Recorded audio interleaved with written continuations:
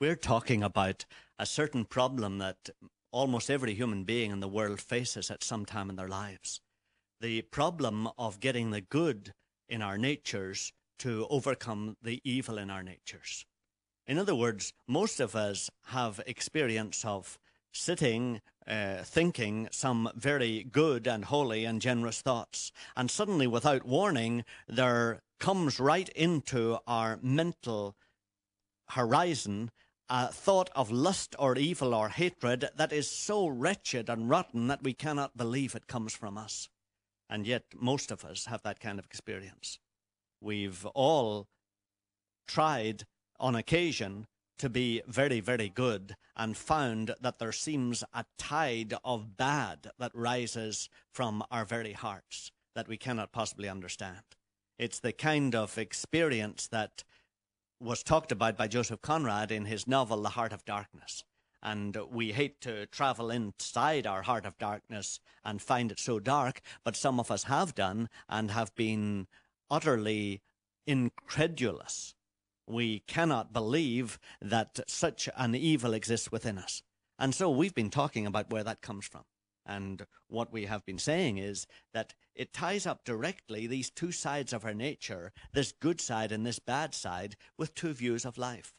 If you view life as having come about by time plus chance, by some impersonal evolutionary process that just has taken place and has no meaning or order to it, then you're in a position of great loneliness and desolation.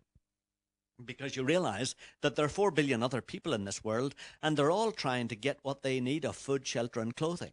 And it's up to you to grab what you can, and they're all trying to grab what they can. So that makes for quite a competitive situation, commercially and financially. That produces tremendous covetousness, greed, and anxiety on our part from the point of view of our possessions. And it produces in us, of course, a great desire to get what we want when we want it, whatever it costs anybody else. That is what produces at times the anger and the greed, the covetousness, and the grabbing attitude that we find rising within us.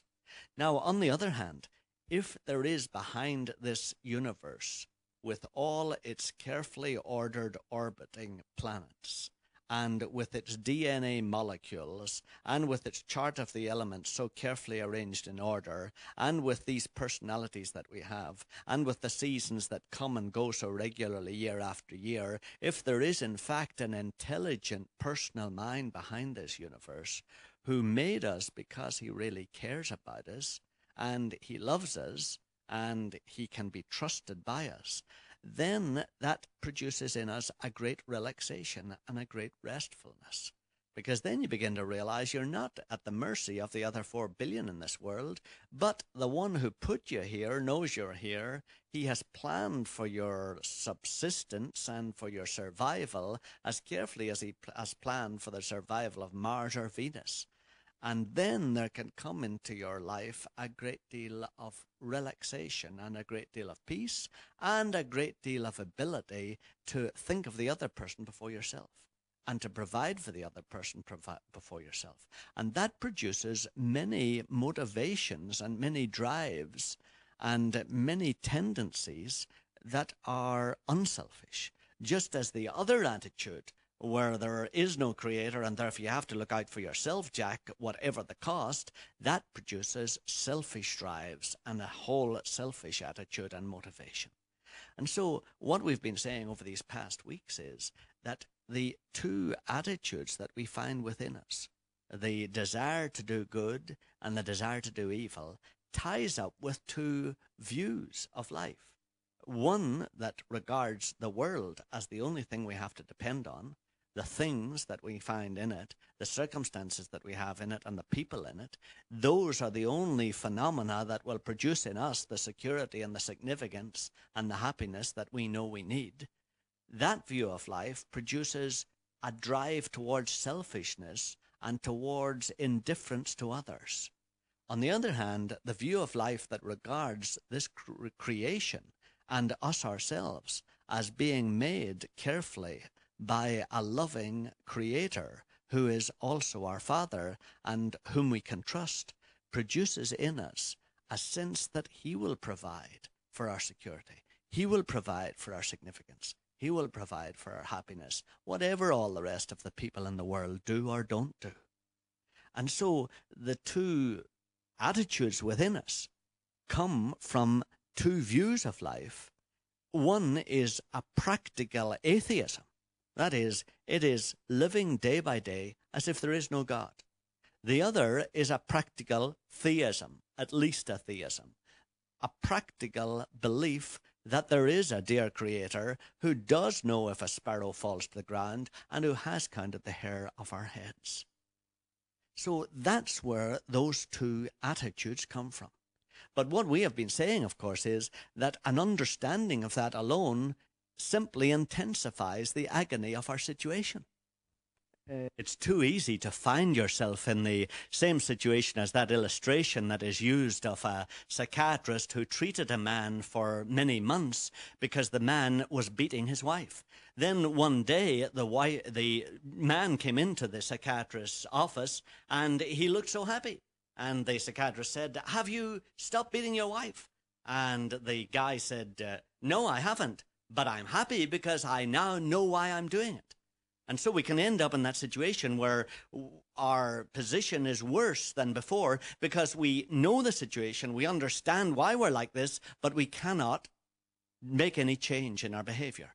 And many of us are like that. Even if you have not heard the present explanation of the problem before, you are able often to understand some facets of it, but that is not the difficulty. The difficulty is not knowledge. The difficulty is not understanding. The difficulty is how to get free from that monstrosity within you, that other self, that old self, that creature inside you that is like a Mr. Hyde to your Dr. Jekyll. How do you deal with that?